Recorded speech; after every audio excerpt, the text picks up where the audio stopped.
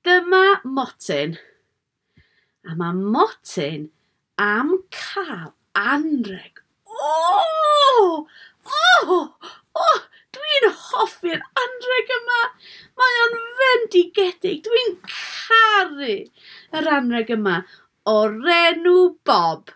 Dwi'n caru Bob. Dwi'n chwarae efo fo.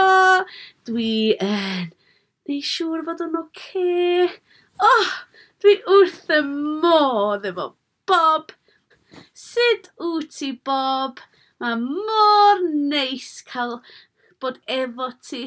Da iawn. Gai Bob ysgwelwch yn dda? Na chei! Fi si bia Bob, ti ddim yn cael. Siw. Ti'n saff efo fi, Bob. Mae bob dim yn ffain. Ti'n iawn efo fi. Dwi'n mynd i cymryd Bob beth bynnag. Na, dwyt! Na! Cer i ffwrdd! Na!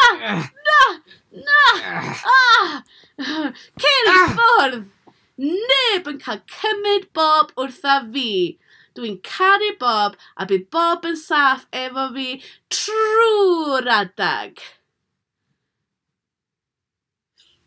Yn Ioan 10, adnod 27, 28 a 29, dyn ni'n gweld rhywbeth tebyg efo Iesu Grist. Y mae Duw y Tad wedi rhoi rhodd i Iesu. Yr anrheg ydy Cristnogion, plant Duw.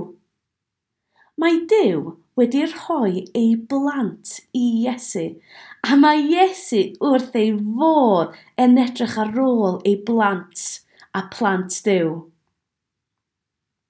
Mae Iesu yn caru plant Duw, fel mae Motyn yn caru Bob yn y stori. Mae Iesu yn adnabod plant Duw yn dda iawn. Mae Iesu wedi achub nhw ac wedi rhoi bywyd tragwyddol iddyn nhw, sef byw am byth gyda Duw yn y nefoedd. Ac hefyd, mae Iesu bob tro yn cadw plant Duw yn ddiogel. Fel yn y stori, roedd Motyn yn cadw Bob yn saff.